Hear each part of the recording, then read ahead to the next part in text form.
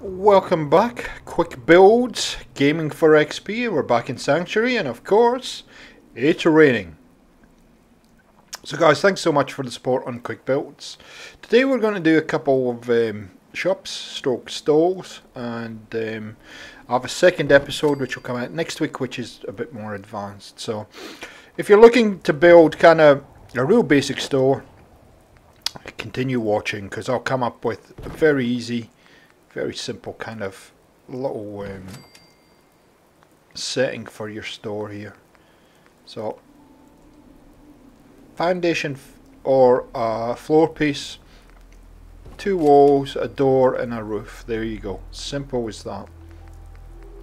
Now that floor piece is sitting a little bit off the floor, so if you don't like that, then just put a foundation piece down, it will work just the same. And we're just using these level 1 stores in this particular build. Center her up, put a couple of railings on the front, and that's pretty much all you need to do. Very basic kind of look, and one that's been very popular with a lot of people for a long time. So there you go, very simple kind of store, and I'll show you in the final walkthrough how to just jazz this up a little bit. Try and get as close to the those railings as possible, and just give you a look. So there you go, very simple, and you could build a whole series of those. So here we go, number 2. This is much more of a stall, I would say a market stall rather than a shop, but yeah, either or. So I use these pallets here, these kind of pallet wood pieces. You can get these in all kinds of mods now. You know, you can get them in USO and Workshop Rearranged and all kinds of stuff. So they're readily available. Again, you don't have to use these. You could use you could just use a floor piece or a foundation, whatever. I like this look because it works with the overall vibe that I'm going for.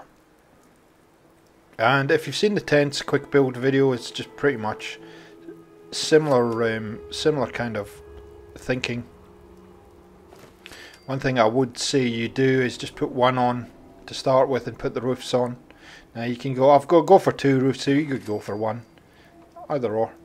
And then you can see it's a bit wider than I anticipated, so just push that across, center up the floor, and you should be good. Now the beauty of these floors is they actually snap to each other like that, so you can just very easily just move them across like that, and it really does sell the overall look of you know, something that the settlers would have just thrown together to make a little market stall.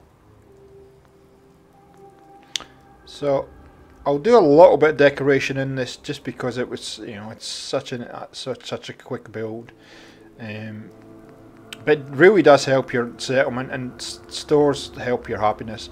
If you haven't checked out my tips and tricks videos with the stores, please do so, because that gives you a lot of little ideas and what we can do to build your stores, and how you get caps and all the rest of it, how much it's going to cost you. And so I've been doing this lately, just putting a bit of a table, and you can decorate it however you like.